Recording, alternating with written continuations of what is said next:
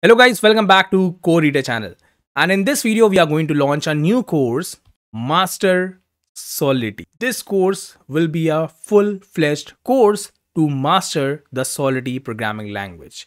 And in this video, I'm going to give you an overview of what are the things that we are going to cover in this Solidity course, or I will say Master Solidity course. Now, before talking about the course overview part, let me tell you why this course is different from any other course that you might have seen on YouTube or on any other platform. See, most of the Solidity course that you see on any other platform or YouTube, most of them only cover the syntax part of Solidity. They are going to tell you how to declare a variable, they are going to tell you how to write a loop, they are going to tell you, how to write a contract and everything, but they are not going to discuss the concept part behind each syntax, which is very necessary in case of Solidity. And in this course, I'm going to talk about the concept part of each and every syntax that I'm going to introduce in this particular course. So if I'm talking about variables, then I'm going to talk about state variables. What is local variables? When to use state variables, when not to use state variables. How to write mappings, how mappings are different from arrays. So I'm going to cover the concept part of each and everything that I'm going to talk about in this particular course. Then in this course, I'm going to introduce 3 Solidity projects. Yes, I'm going to cover 3 Solidity projects, and these will be major projects, guys. Let me tell you, these will be major projects. All these projects, like the first project will start from the beginner level, then the intermediate level, and then the advanced level. So all these 3 things will be the part of this Master Solidity course, which make this course different from any other course that is available on YouTube or any other platform. Now let me give you an overview of this course. So what are the things that we are going to see in this particular course? We are going to start with what is Solidity. We have to understand Solidity as a programming language, what it is, how it is different from any other programming language. So we will start with this. Then we are going to talk about the Solidity compilation process, which is very important thing. Most of the Solidity developers do not have an idea about this, and this is a very important concept. So we will talk about this Solidity compilation process. Then we will talk about state and local variables. So you will understand all these things once we will start with this course, so just don't worry. Then we are going to talk about the functions. We are going to talk about visibility specifiers. So there are a lot of visibility specifiers in Solidity. We have public, private, internal, external. So we will talk about all these things in great detail in this course.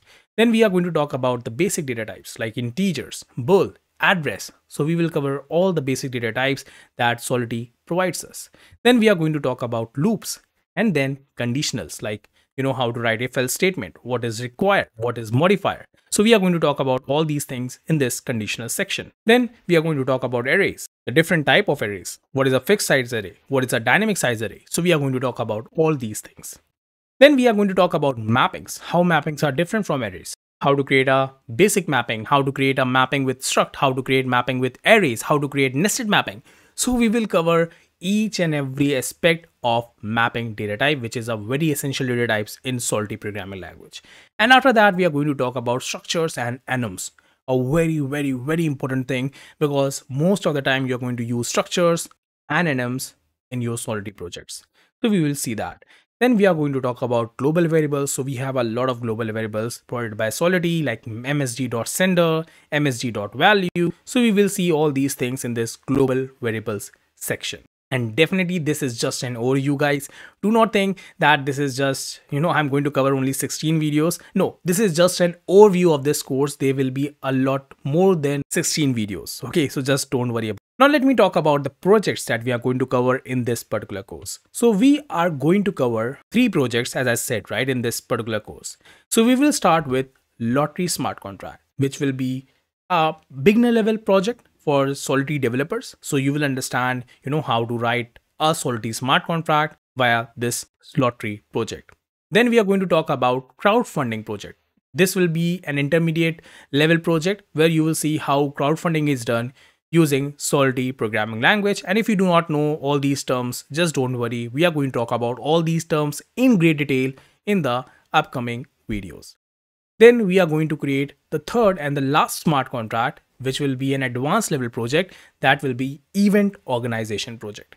It will be a great project and you cannot all these three projects in your resume to impress your employer.